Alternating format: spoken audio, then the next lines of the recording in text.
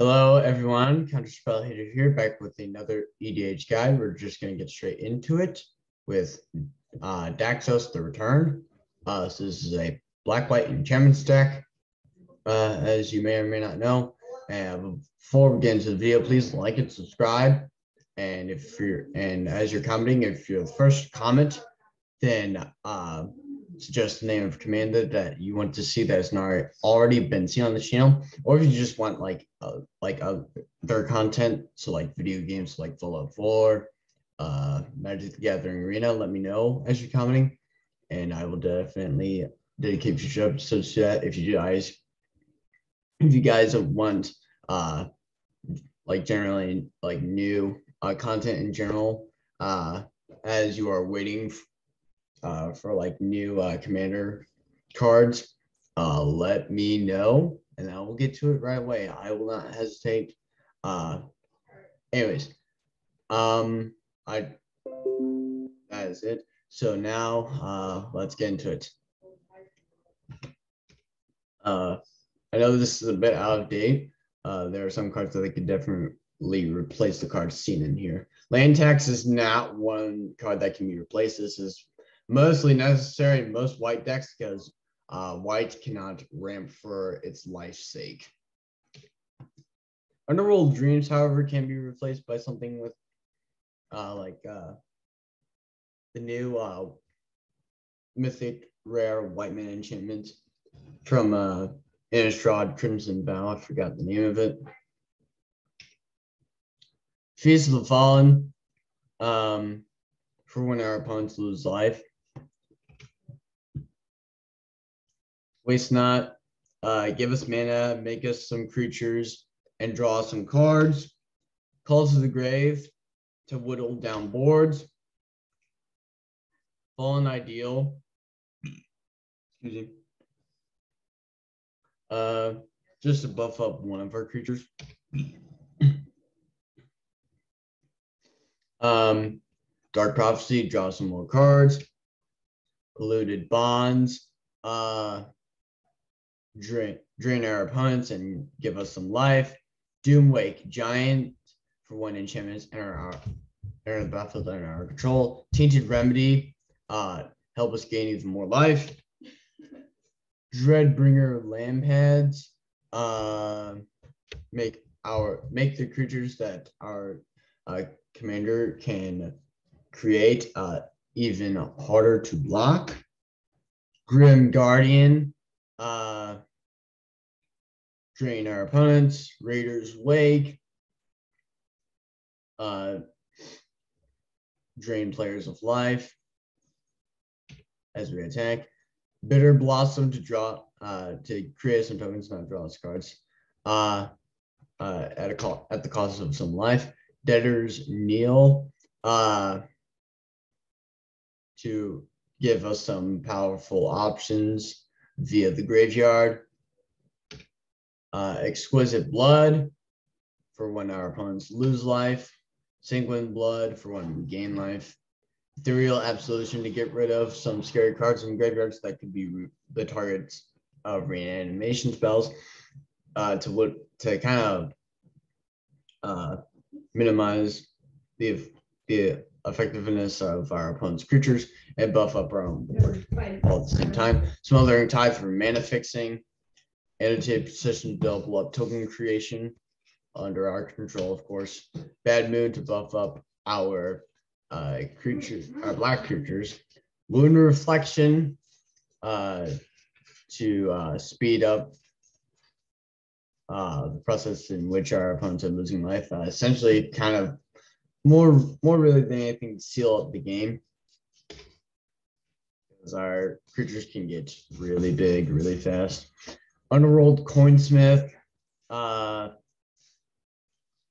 help us gain life, and then we can pay that life that we gain to drain our opponents. Radiant Destiny,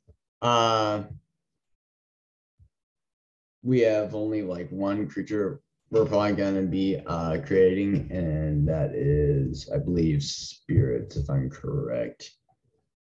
Yep, a white and black spirit creature token is what Daxos here creates. so you gain spirit, and as long as you have the city's blessing, they'd also have vigilance in addition to their +1/+1. And ascent is going to be pretty easy. Court of Ambition to really whittle down our opponent's resources in a sense of life and cards in hand, and to give us more resources. Palace Siege to either help us like reanimate stuff, or more likely than anything, speed up the drain of our opponent's life. Liliana's Caress for when our opponents discard cards. Revel in Witches, which is Revel in Riches as more than one condition, and maybe man fixing. Dawn of Hope for when we gain life, and can also create us some tokens if we don't have any or aren't able to with our commander. Light Minefield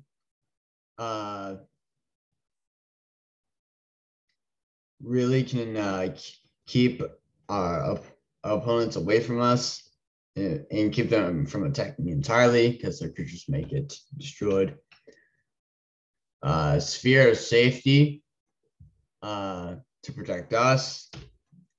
Heliod Sun Crown for when we gain life, and to give some of our creatures lifelink. Blind Obedience can really help us steal the game, I guess I should say, because it kind of narrows down our opponent's options when it comes to blocking, maybe in some cases.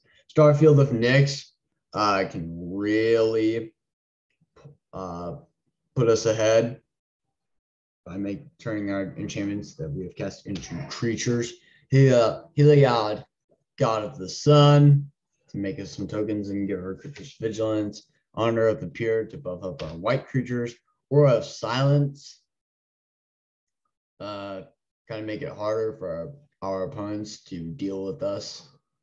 And this can also deal with an artifact or an enchantment.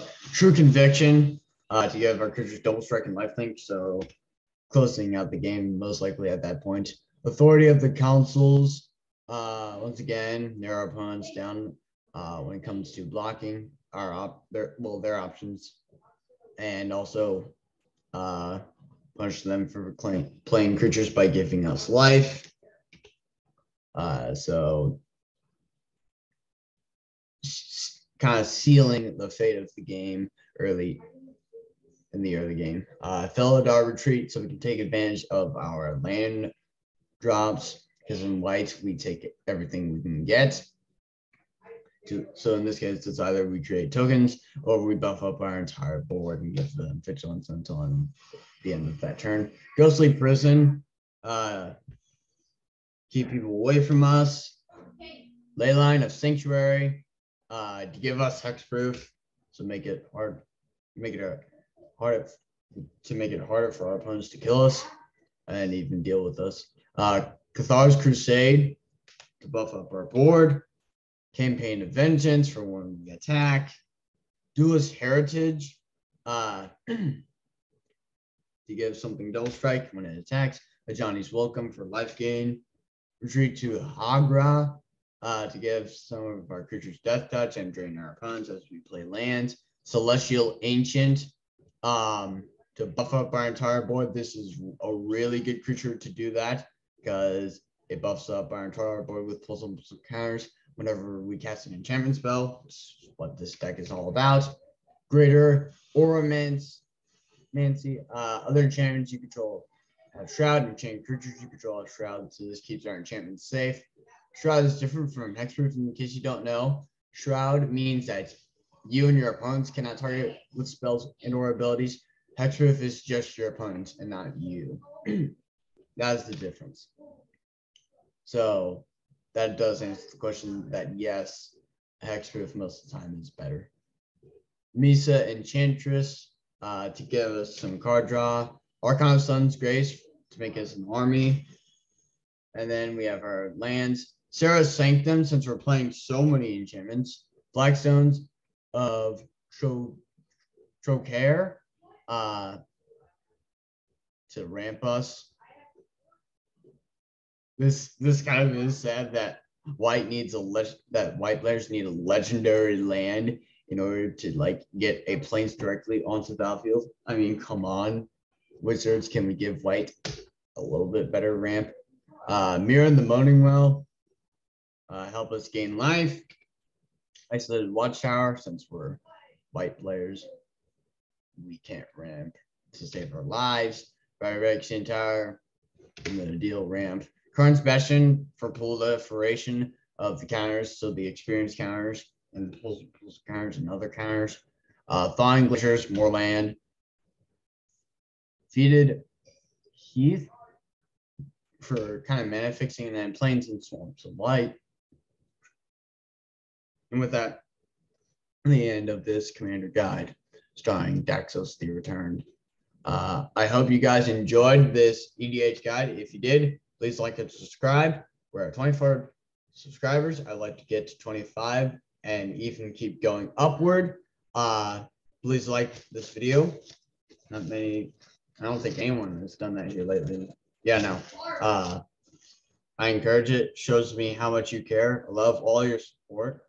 I really do appreciate it. Thank you to the 24 who've been supporting me up to this point. In the comments, keep giving me good feedback on what I'm doing good. If you're the first one, you know the deal. I will uphold my end of the bargain.